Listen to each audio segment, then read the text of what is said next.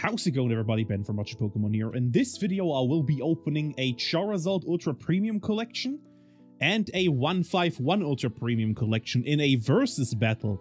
Pretty sure this is the biggest versus battle I've ever done, so without further ado, let's get into it.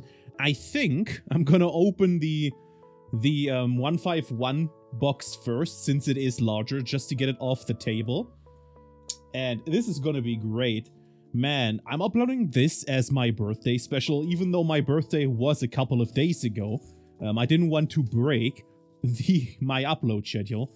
So here we are, and I'm really excited for this opening. I had this planned for a really long time, and I thought my birthday would be the perfect time to pull it off, if at any time, right? So here we are.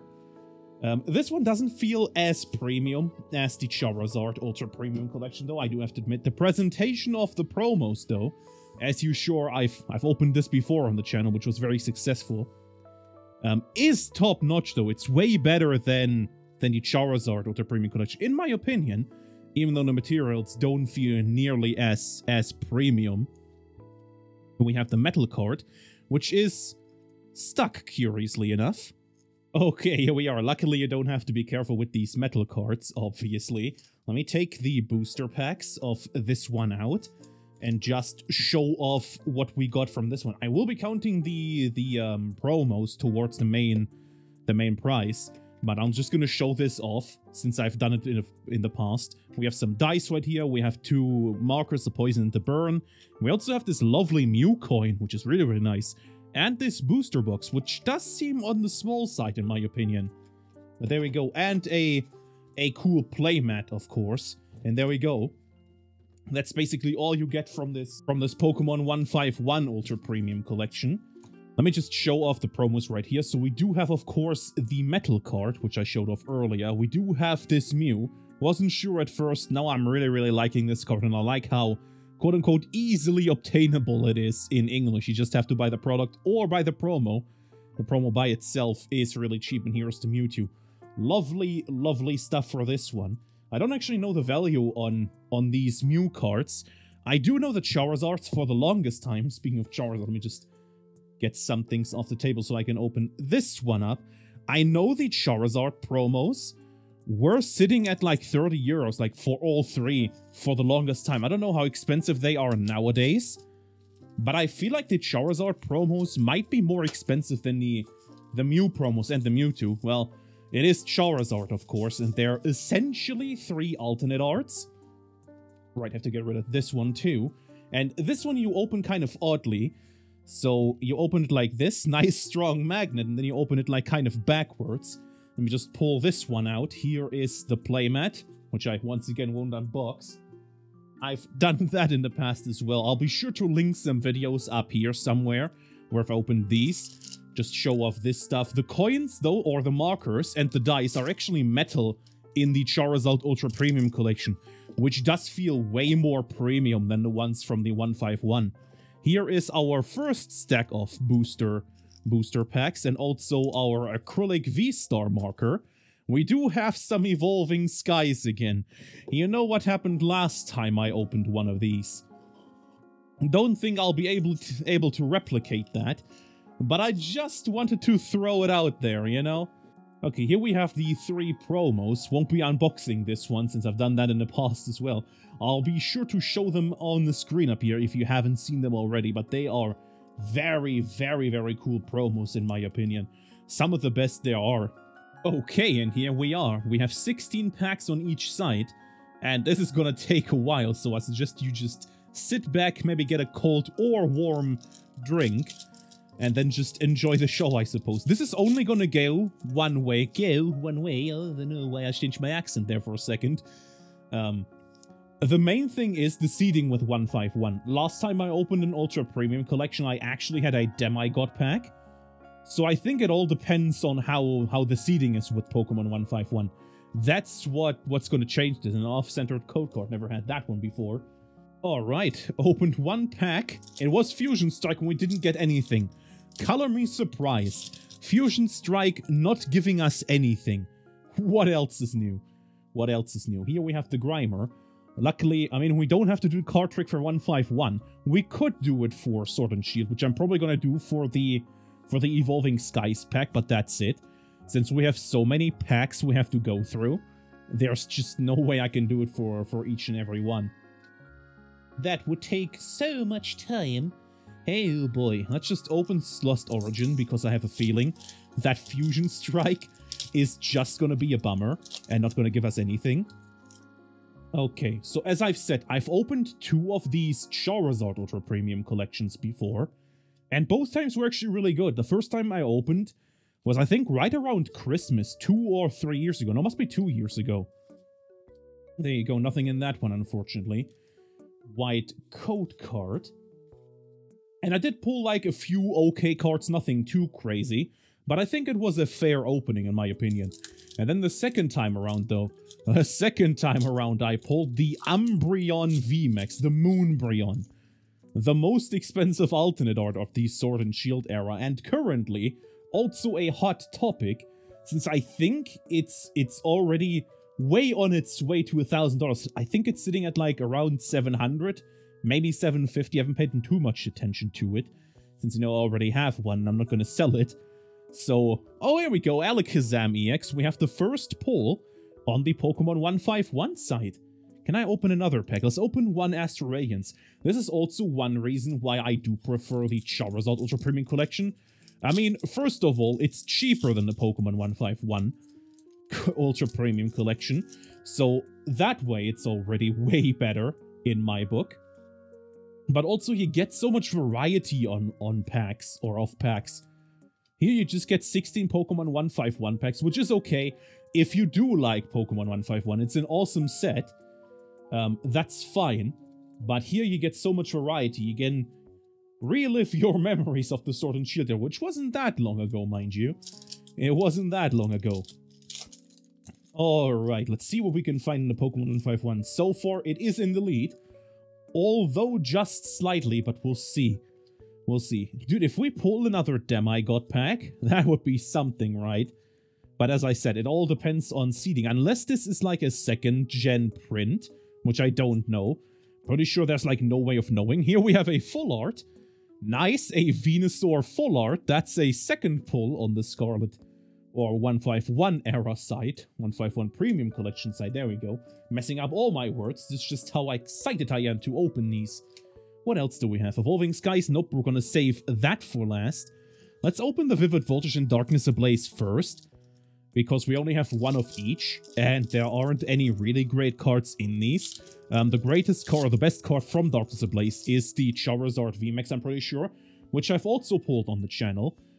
I haven't pulled the whatchamacallit, the Rainbow Pikachu, but I have bought a Chinese version, so no, nothing in Vivid Voltage. Yeah, that's just how Vivid Voltage goes in my experience, at least. That's how Vivid Voltage goes usually.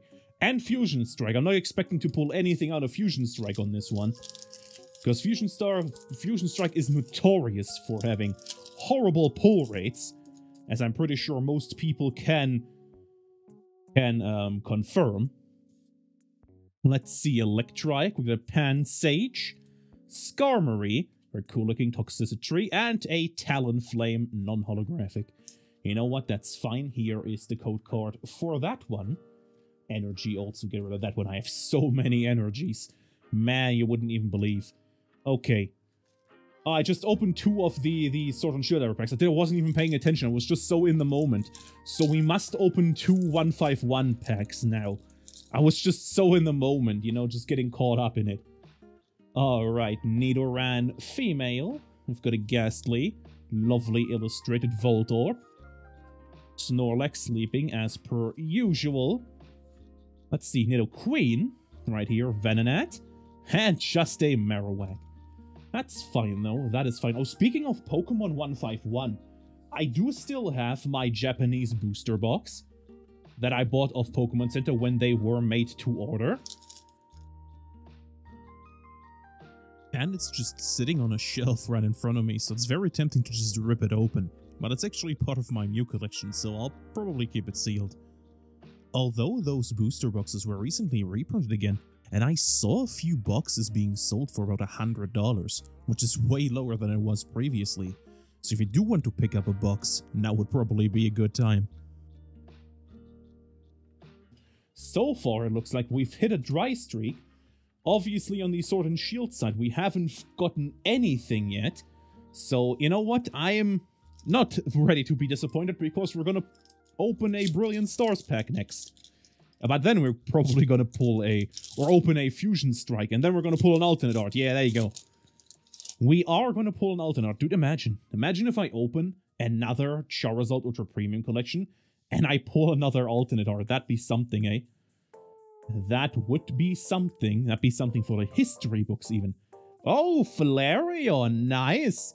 The first hit on the Sword and Shield side. Color me impressed. Here we have a V-Star marker and the code card for that one. Alright, let's continue on with Pokemon 151. So far, it's still strongly, very, very strongly in the lead. But we'll see if we can't put it even more into the lead with pulling a, I don't know, Demigod pack or any special illustration rare, really. I'm still missing so many from Pokemon 151. The only one that I don't want to pull is the Alakazam. I've pulled that card like 3 times already. 2 times in German and then 1 time in English. So there we go. Speaking of never pulling cards, I still haven't pulled anything from Paldean Fates, but then again, I wasn't really opening... Oh, hang on. Right, there you go. I had to move the card up a bit because it was glaring. I haven't actually opened a special illustration rare from Paldean Fates yet. I mean, I haven't opened any, other than what I do on camera. That set is... I don't know. That set is super, super weird. I haven't had a set that bad since, well, Fusion Strike. Toxicity, it technically counts as a pull, but let's be real. Who wants a holographic if you could have, like, a full art or anything? That's actually a change I really love about the Scarlet and Violet era. They basically made... holographics guaranteed, kind of like Yu-Gi-Oh did, I'm pretty sure, with their modern sets. I haven't opened Yu-Gi-Oh in a really, really long time, but I think that's what they did. Let's see what we can pull. A Nidoran male. We've got an Abra. Goes well together with our Alakazam, a Lapras. Cycling Road, Cloyster, Clefable, and a holographic Aerodactyl. So far, it seems like that this is about what you would expect from a Pokemon 151 collection. Horrible seeding, still glad we pulled at least 1 full art. What else do I have on this pyre right here? Oh, right, I have Astro Radiance as well. Let's open one of Astro Radiance. As I said, once again... Oh, hang on. Alright, I just had to clean off the empty packs off the table. But there we go, continuing on with Astro Radiance. And see what we can pull in here. Astro Radiance, I think I've said it a couple of times now, might actually be my favorite set of the Sword and Shield era. There are so many great cards in here. Also alternate arts, you know, the Dialga, Origin Form Dialga, Origin Form Palkia, both very, very cool cards. The Dialga I actually pulled on the channel. I think that was my first alternate art I pulled on the channel. Way, way back in the day. Man, that must be like 2 years past now. Man, time really does fly, eh? Okay. Wonder when we'll get, or if we'll get a big pull in this opening. So far, the big pulls ain't happening. Doesn't look good. But we shall see. Maybe in this one, maybe there's a Demigod, but no, that's not a Demigod pack. But here is a special illustration rare. Nope, that's just a Vileplume. Dude, imagine. I could have put that up as a short and people would have been impressed, eh? People would have been impressed. Okay. What else do we have? Right. Brilliant Stars, of course. Really do like Brilliant Stars.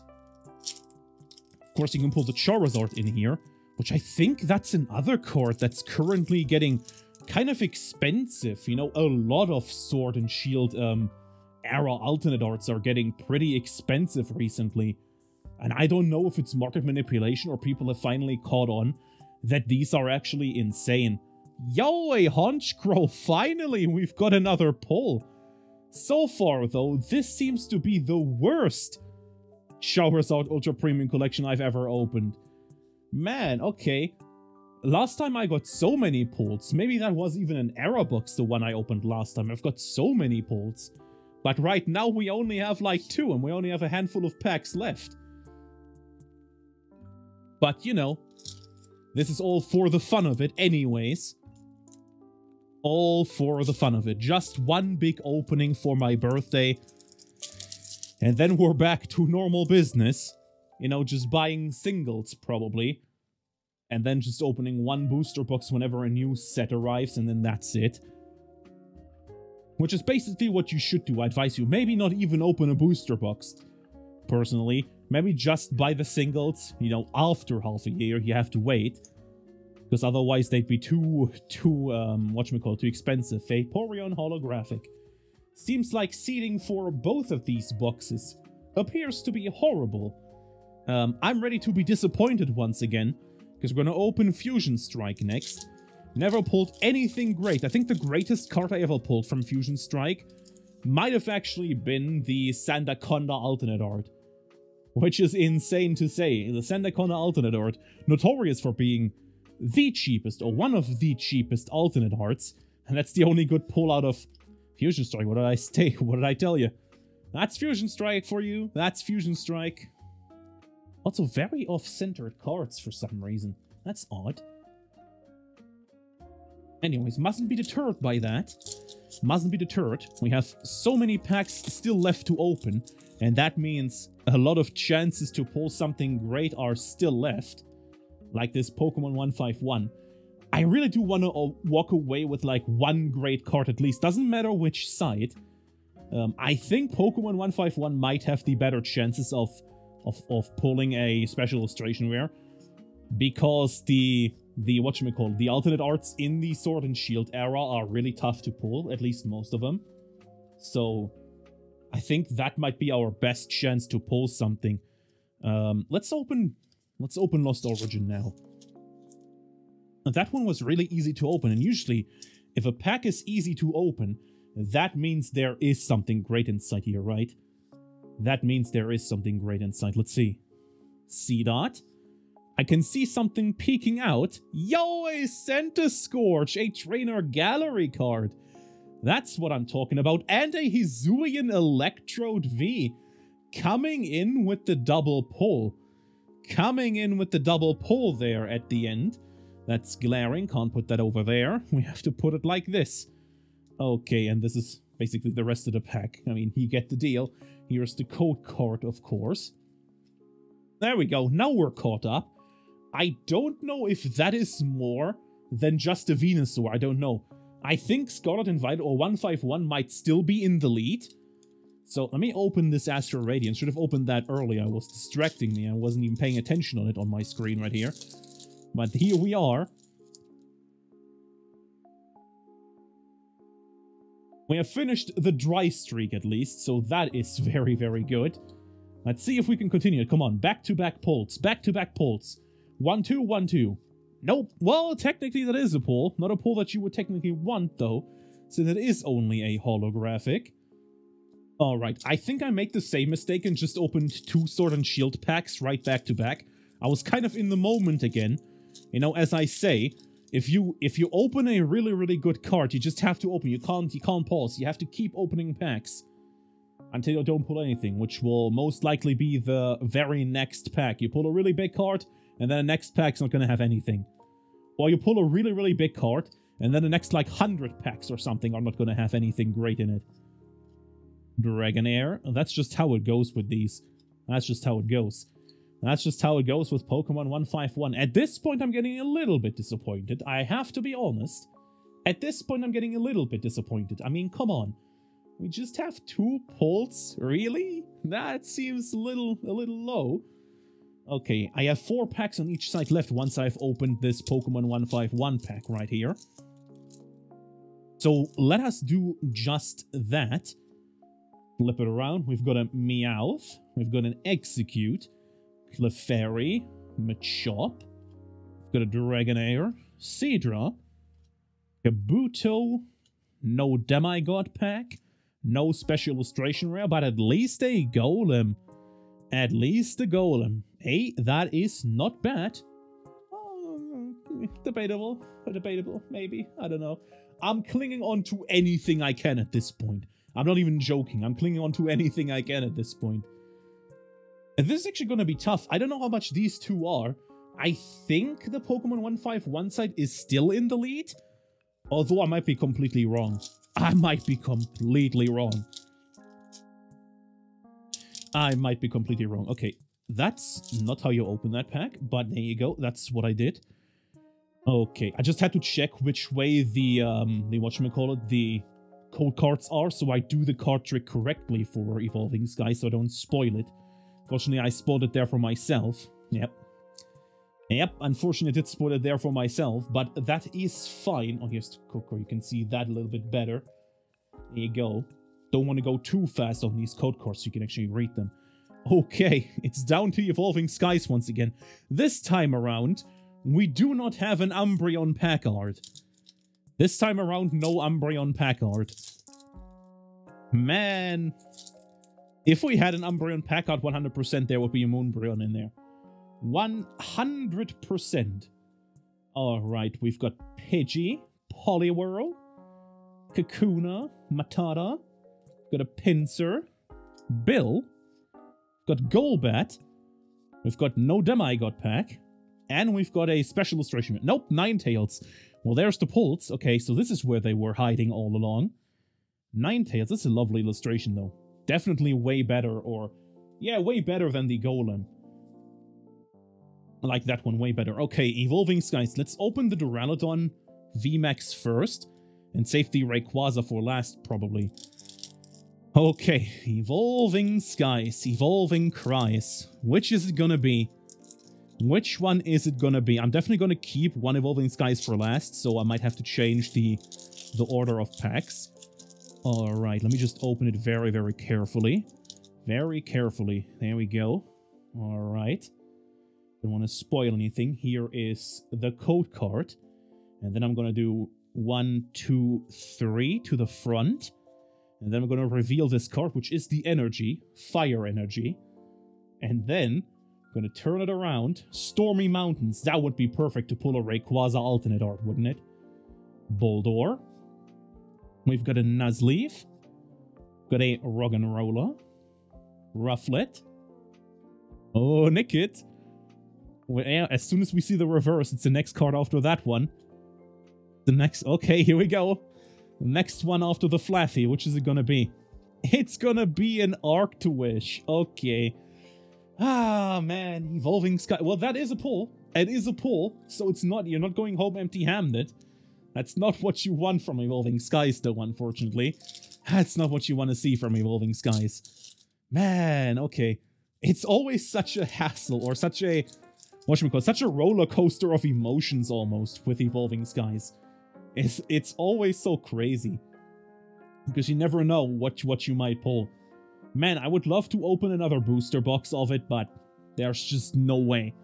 No way, not for these prices. The booster boxes are as expensive, if not more expensive, than the best cards you can pull. And there's no way you pull a whatchamacallit, a Moonbreon. Right? So what's even the point? There is no point of opening Evolving Skies. There is no point. The boxes are way too expensive, and it's not to say like, yeah, you have to make your money back. No, that's not it. That's not it. They're way too expensive. You spend $700 or euros for a booster box, and then at best, you maybe pull, I don't know, realistically, you pull a full art, and that's it. So you're gonna be really upset if you turn your 700 euros or dollars into like $50, not even that, $30. That's more realistic. And that sucks, and that's why opening Evolving Skies for current market prices is just not worth it. Even though it is an amazing set. It really is an amazing set. So many great cards in Evolving Skies.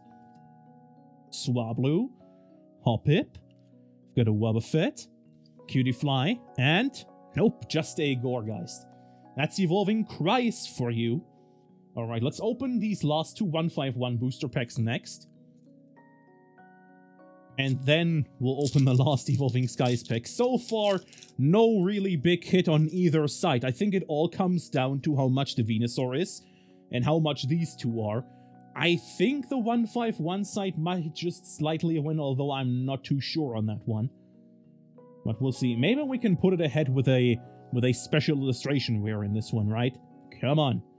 Special illustration rare in this one. Or Demigod pack. Right here. Nope. Still have chance for a special illustration rare. Oh, and there goes our chance. That's just a holographic. That's just a holographic. Unfortunately, okay. One last Pokemon 151 pack. Is there anything great in this one? Or is it just gonna be more of the same? We will see. Actually, let me reveal the code card right away. There you go. And I think this is the energy. Let me peek. Yep, that is the energy. Okay. Let me just get rid of these two immediately. And there we go. Porygon. Electabuzz. We've got a Coughing. We've got a Tangela. Gloom. Lefable. I skipped a card. Ductrio. Zubat. We've got a Diglett. And we've got a holographic Machamp. Well, that is 151. Seeding, as per usual, was horrible for this box. The first one I opened was way better than this one. But that's just how it goes. Let me just put it like this, I suppose. Yeah, like this. Okay. And we have the last Evolving Skies pack right here. Man, is there gonna be anything in this? I don't know. I don't think so. But we shall see. We shall see. Let me just open it very, very carefully as to not spoil anything. Here we go. Okay, I think I can take the cards out safely now. There we are. And then here is the code card. There you go. And then we do 1, 2, 3 to the front. Right here is the energy card. I'm going to put it right there. So as soon as we see the energy, the card after it is going to be our last pull. So let's see. Crystal Cave. Halitoad. We've got a Cutiefly and Eevee looking at the Rayquaza. I love that illustration. That illustration is great. That illustration is nice. Woobat. We've got our Chinchou, also a lovely illustration. We have our Fighting Energy. And we have a Drumpa. And that is Evolving Cries. Man, okay, well, not as insane an opening as I hoped and thought it would be. This is all I've ended up with from this opening. Kind of sad, honestly. If I do have to admit it, it's a little bit sad. I was expecting at least one special illustration rare or maybe an alternate art. Still, pulling a Trainer Gallery card though is really, really nice. So I'm happy about that one. And do I even have to say anything about the Pokemon 151 side? I expected nothing, but I'm still disappointed. Well, it was still fun to open those two big boxes, and that marks off a video that I wanted to do for a kind of a long time now, so that is a great accomplishment in itself. Okay, so I completely forgot to do the whole point of the versus battle, which is the price comparison and finding out which side won. Don't know why I completely forgot that, but here we are. Also with the promos, so I will count the promos towards the total price. And I think with the Charizard promos, I think this side would have easily won. Although I might be surprised. The prices are down here somewhere, so... well, I knew this side would win, or what a surprising victory. I have to cover both sides here. But anyways, I guess it does it for this video. If you found some enjoyment in this video, then a like would be greatly appreciated. Maybe even consider subscribing for more awesome content in the future. And other than that, right here is a video that YouTube thinks is best suited for you. Right here is the subscribe button. Click this one first, then check out this video. Other than that, there are a lot of videos in the description below as well. And I hope we'll see you in the next video. Thank you so much for watching. Peace, peace, take care.